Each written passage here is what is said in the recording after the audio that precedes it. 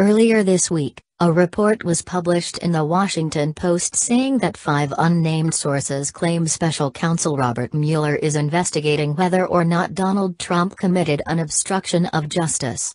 Now, Trump is firing back to defend himself. Subject Politics reported that Trump took to Twitter to say that this is nothing more than a massive witch hunt.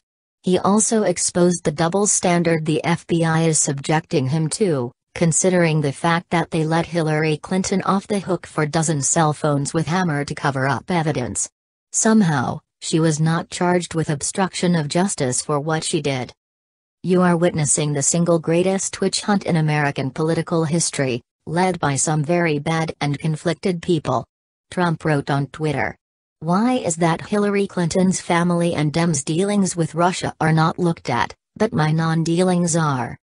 Crooked H destroyed phones with Hammer, bleached emails, and had husband meet WAG days before she was cleared, and they talk about obstruction? He added. Trump took to Twitter to address Mueller's investigation into him once again on Friday morning. I am being investigated for firing the FBI director by the man who told me to fire the FBI director. Witch hunt, Trump wrote.